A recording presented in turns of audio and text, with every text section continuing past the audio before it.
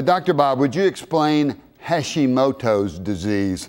Well, Hashimoto's disease is struma lymphomatosa. Woo! Both of those are big names, but it's very, very common. It causes hypothyroidism. It's the most common cause of hypothyroidism in women, and it is the most common cause of underactive thyroid.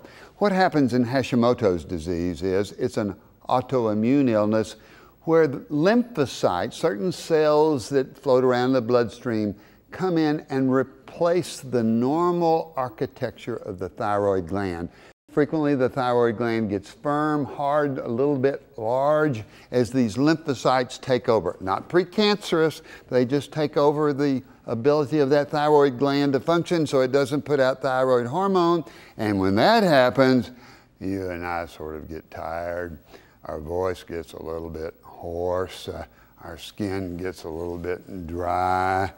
Sometimes we have increased constipation, and we don't have much excitement in our life.